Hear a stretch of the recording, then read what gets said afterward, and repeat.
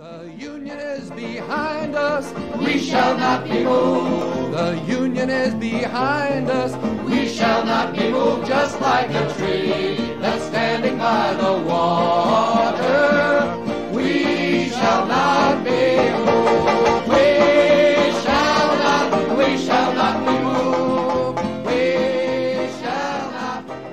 not be moved. I know where to start from. Well, you could start by saying that we were the smallest group on the left by far.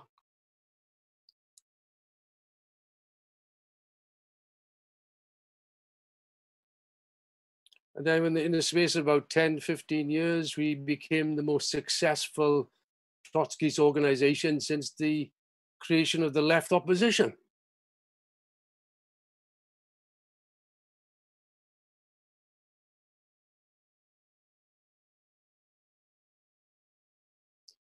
Unfortunately, that was thrown away by the majority leadership, who the success went to their head, shall we say.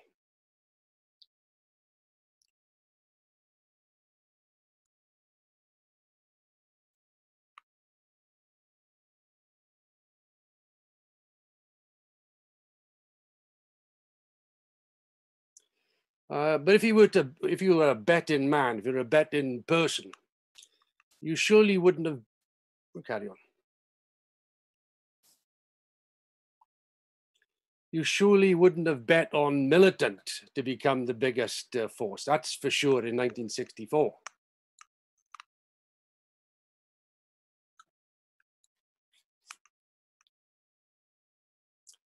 But what it showed really was the fact that we had correct ideas and the correct perspective.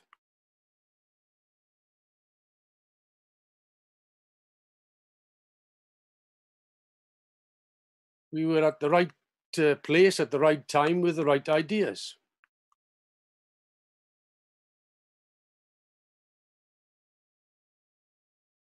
Of course, in the Labour Party at this time, 1964, 65, 66, it wasn't a very good time, really.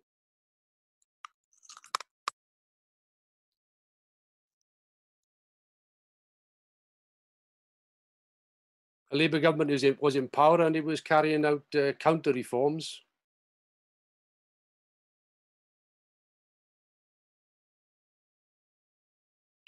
There were two other groups in the Labour Party at that time, the Healyites, the Socialist Labour League.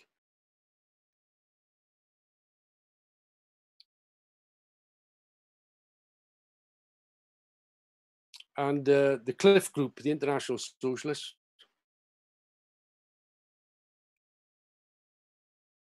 And the Young Socialists, the youth section of the Labour Party, was wrecked by the Socialist Labour League.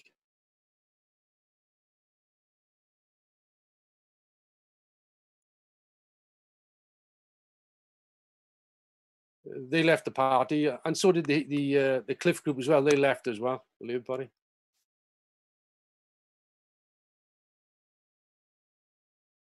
And by 1969, it was a very bad atmosphere. Even some miners' branches were threatening to disaffiliate from the Labour Party because of the policies of the government.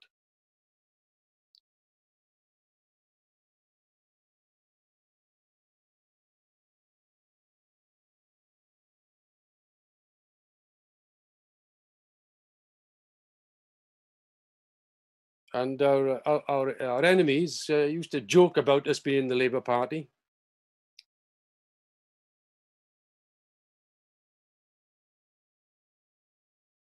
Used to make the sexist comment.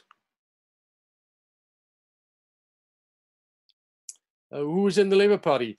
Old women of both sexes and young men selling Militant.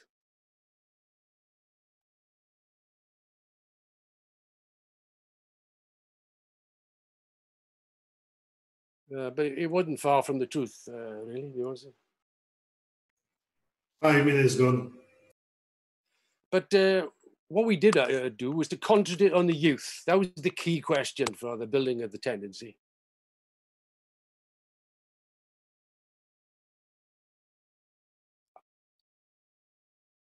And we did patient work in the Labour Party Young Socialists, rebuilding it from scratch.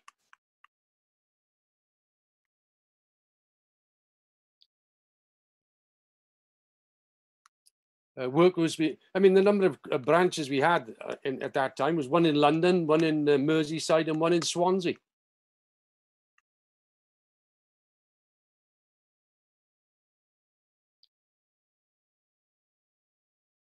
And there was work, pioneering work done then in Sussex University by Alan.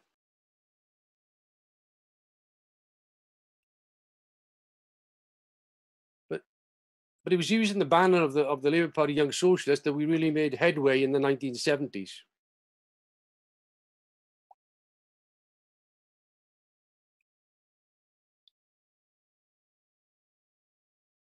But there'd been a big change in the objective situation. There's a radicalization, not only in Britain, but in Europe as well, you know, in Spain, in Portugal, in Greece, and so on.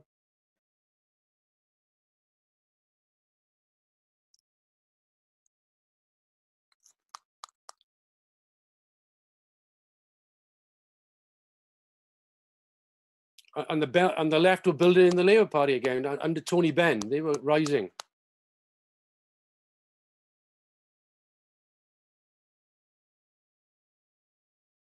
And Militant rose with the general left in the Labour Party and the trade unions in Britain.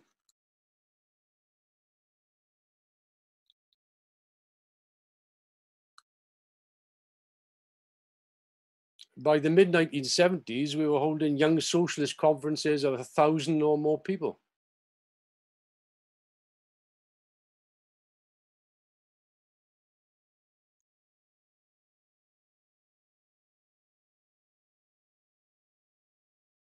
By 1976, we'd got up to 1,000 comrades.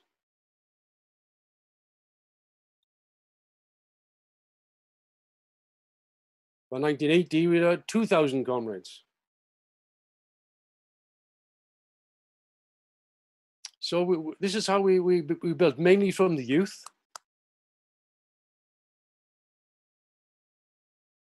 But we also built up in the Labour Party. We had quite big delegations at Labour Party conference.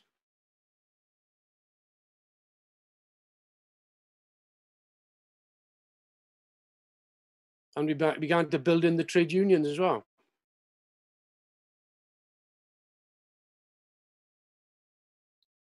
The witch hunt against Militant began in 1976. That's when it began.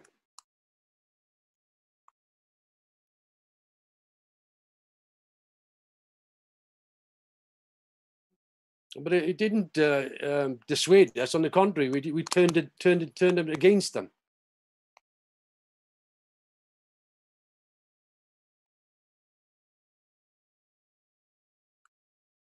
And by the early 1980s, we were very well established in the Labour Party, developing in the unions.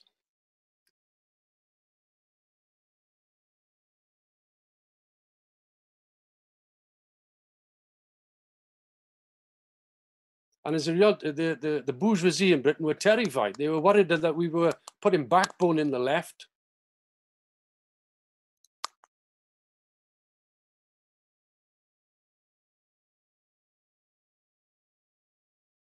And they waged a huge witch hunt to get us out of the Labour Party, to get us expelled.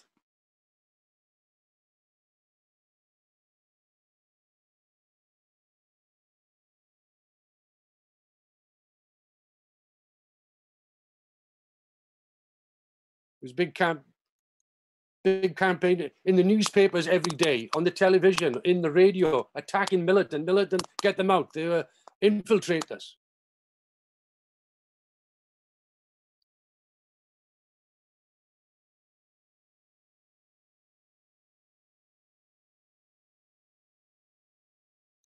And we took advantage of this by holding meetings all around the country, and they were drawing 1,000 people, 1,500 people were attending meetings in big cities all around the country to hear what Militant stood for.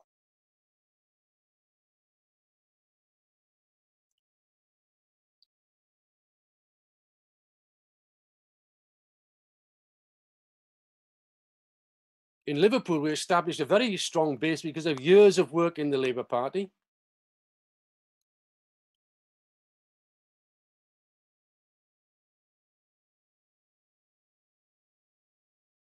And we won a number of councillors in Liverpool, and in effect began to decide the policy through the broad left of the Labour Party in Liverpool.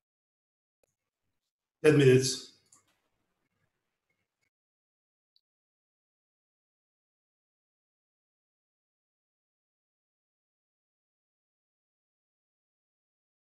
In fact, we led Liverpool City Council in confrontation with the Tory government.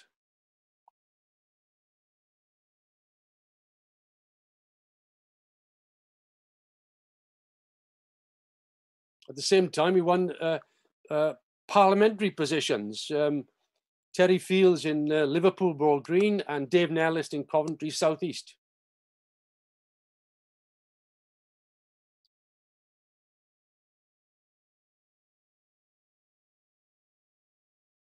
Pat Waugh was to win his seat. Going to win his seat in 1987. So we'd have 3 MPs in Parliament by then.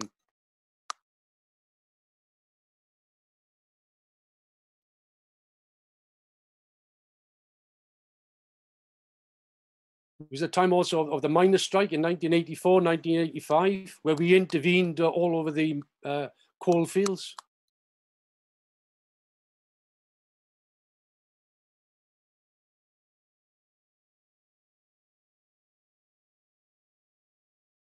We won 500 miners to the organization.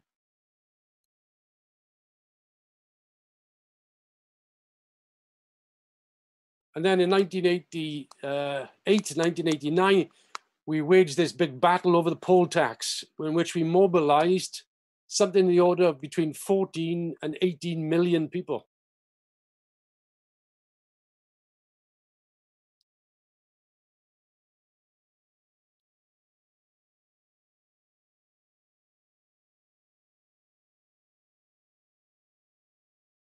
In 1988, we had 8,000 comrades.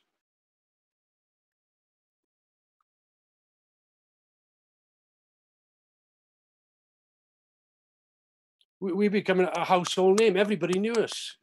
You know, it was on the television and in the newspapers everywhere. Everybody knew Militant.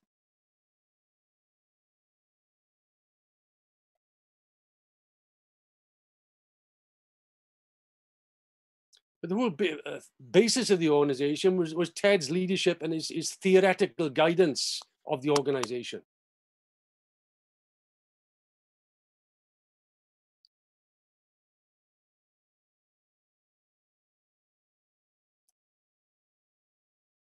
But they were those in the leadership, particularly around Peter Taff, who had big ideas, you know, grand ideas.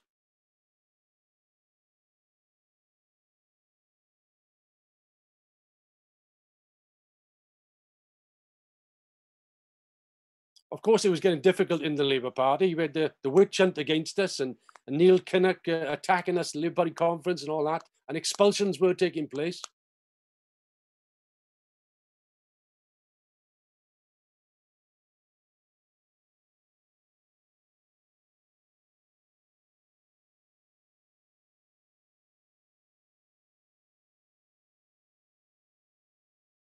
But the majority leadership in the middle started to draw ultra-left ideas. They lost a sense of proportion. That was the main thing.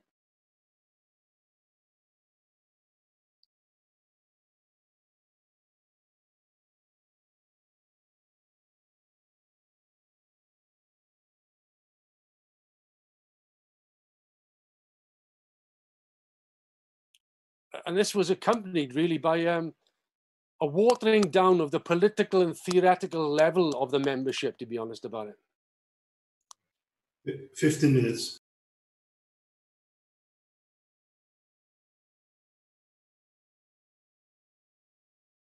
Theory was just a little extra now, you know. It wasn't central to the organization as it had been.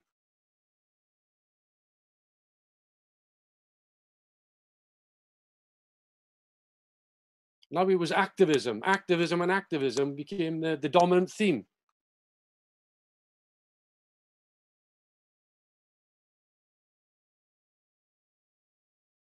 And in 1991, we had the Walton by-election in Liverpool.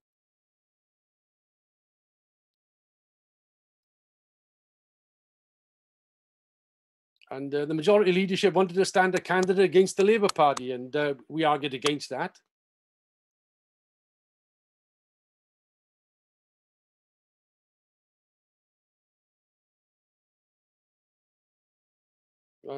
And as a result, the real Labour candidate got 2,600 votes. And it was big boasting. This is a victory for socialism, 2,600 votes for socialism.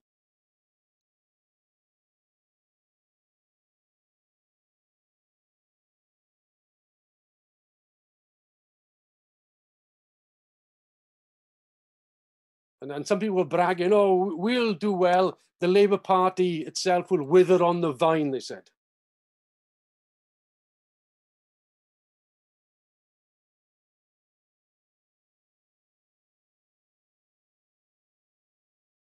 And we said at the time that you go down this road, there's ultra-left road, and it'll be a detour over a cliff.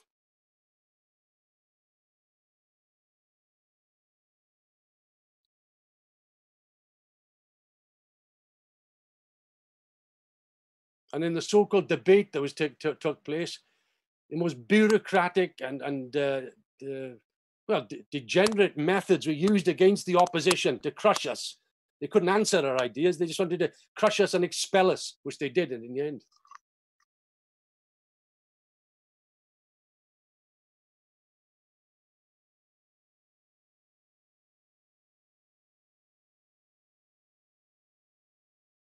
And it just reflected a degeneration that had taken place in the leadership of the organization.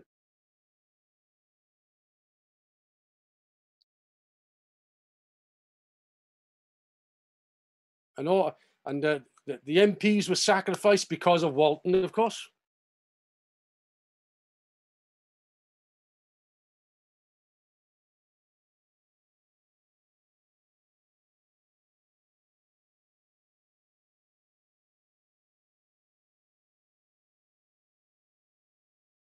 When we were expelled and they went on an independent party, they said, oh, they were bragging, they would get, tens of thousands would join them and so on. And it turned out to be a complete damp squib.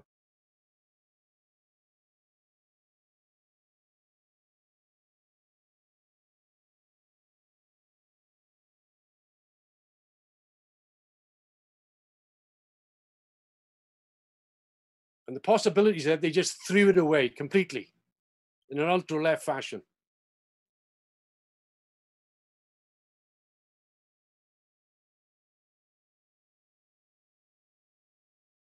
So they destroyed Militant. We had to start again from scratch, but based on the real genuine traditions of the tendency, and the success is in front of us today.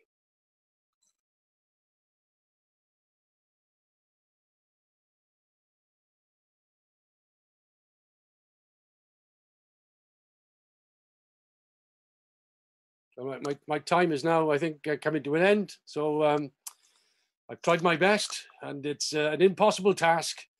But as they say, read the book and watch the film. Thank you. We shall not be moved just like a tree that's standing by the wall.